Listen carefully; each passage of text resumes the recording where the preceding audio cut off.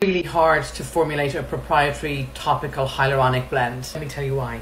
When you're injecting hyaluronic into the nasolabial, the marionette, the lips, the cheeks, it's getting injected, so the needle is bypassing into the dermis and the epidermis, so the product is placed perfectly.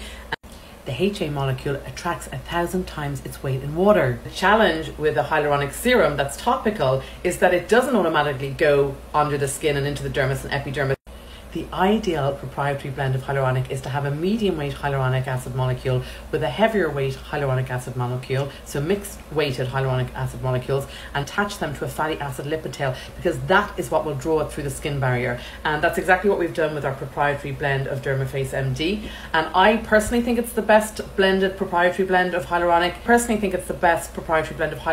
Because for years I've injected tens of thousands of people over the last 12 years, and I know exactly what hyaluronic does and the benefits when it gets below the skin. So I knew that the real challenge was, how do we get it to be drawn into the skin? That's the real challenge with a topical hyaluronic acid serum.